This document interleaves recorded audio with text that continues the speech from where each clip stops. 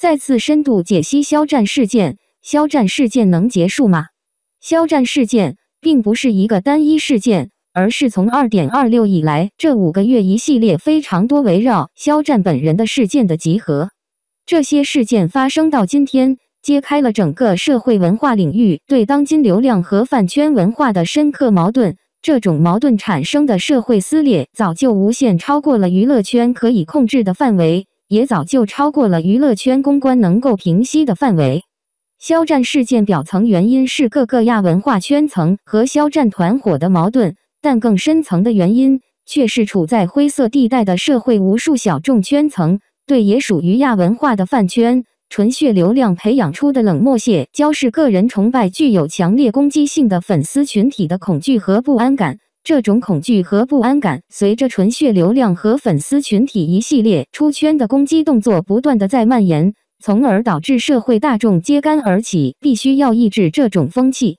现在肖战已经陷入了这样的恶性循环，无论是表面上正向舆论的事件，比如玉县公益、曹禺老先生的女儿万芳的访谈，还是完全负向舆论事件，如肖战方网暴陶岩还假意提供律师法律援助，蒙牛真果粒直播主播爆粗口挑动粉丝和抵制方，这些事件一件件无益，不论好坏，最终都在往负面舆情方向发展，使得肖战抵制方的群体一次次不断扩大，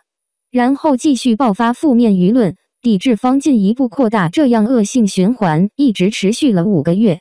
而肖战方利用的公关方式，无一不是强压热搜、控评炸号、营销号铺天盖地的洗的，导致深层的矛盾和社会大众的恐惧不安感不断加深。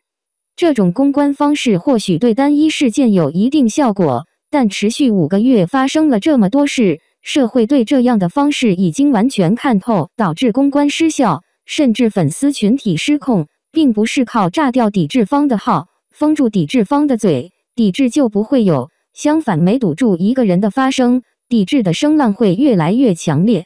肖战为什么会频频爆出负面舆论？正是对肖战团伙反感的人群过于庞大，以至于放大镜似的盯着肖战团伙的一举一动。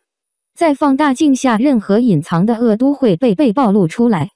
娱乐圈明星大多不怕炒绯闻，因为绯闻只是限制在娱乐圈范围，有流量就有热度，黑红的热度也能利用。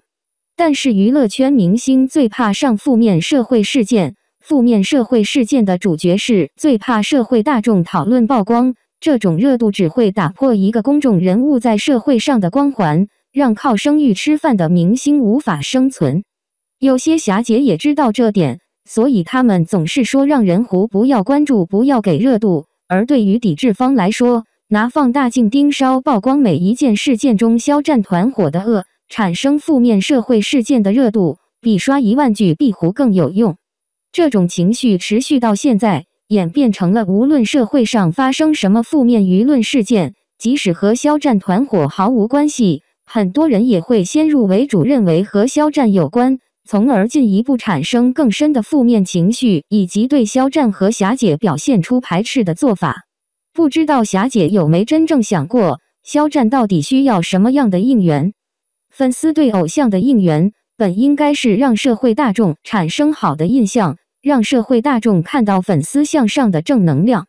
然而现在霞姐不断出圈惹事，让社会大众看到的却是不断的引起矛盾，产生对立，不断的让一个个人痛恨肖战。这种应援发展到现在，社会大众对肖战的痛恨情绪已经毫不掩饰的从线上到线下蔓延。CP26 各种横幅就是很直接的例子。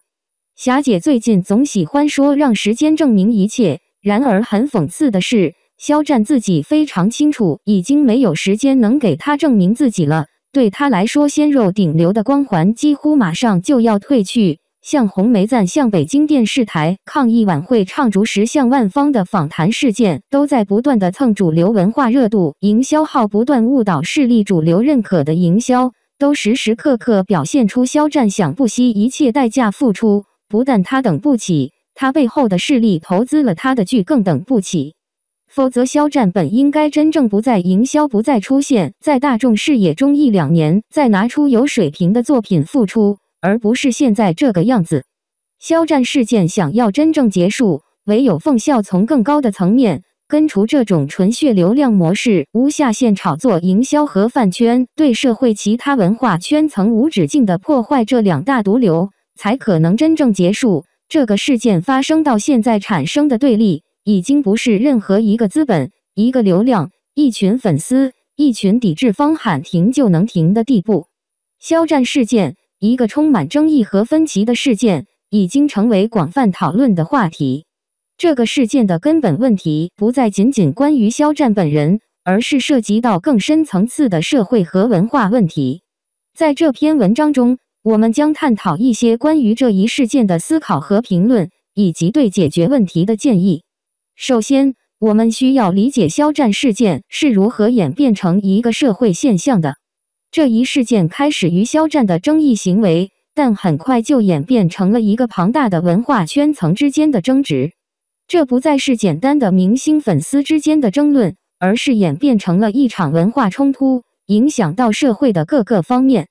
这种事件的蔓延，不是单一资本、流量、粉丝或抵制力量可以轻松控制的。其中一个关键问题是纯血流量模式无下限炒作营销。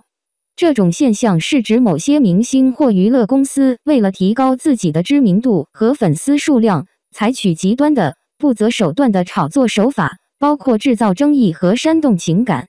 这不仅仅是一种商业策略，还可能对社会产生负面影响，煽动社会纷争和不和谐。另一个问题是饭圈对社会其他文化圈层无止境的破坏。饭圈文化通常指的是一群狂热的粉丝，他们以明星为中心，对其进行崇拜，甚至可以盲目支持和保护明星。这种狂热的支持可能导致对其他文化圈层的冲突和不尊重，而且可能加剧社会分裂。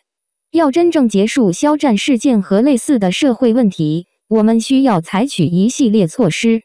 首先，娱乐行业需要更加负责任，避免过度炒作和制造争议，以获取流量。这需要监管机构和公众的监督，确保行业规范。此外，明星和粉丝也应该更加理性和成熟，避免过度煽动情感和纷争。另外，饭圈文化需要更好地理解和尊重其他文化圈层，避免对抵制和反对者采取攻击性态度。教育和宣传活动可以帮助减轻这种冲突，促进文化的多元化和包容性。最重要的是，社会应该更加重视和鼓励理性的讨论和对话。只有通过公开的、理性的对话，才能找到解决争议和冲突的途径，而不是通过争斗和对立。政府、社会组织和媒体都可以发挥积极作用，促进对话和理解。总之，肖战事件反映出了一系列社会和文化问题，需要更广泛的思考和解决。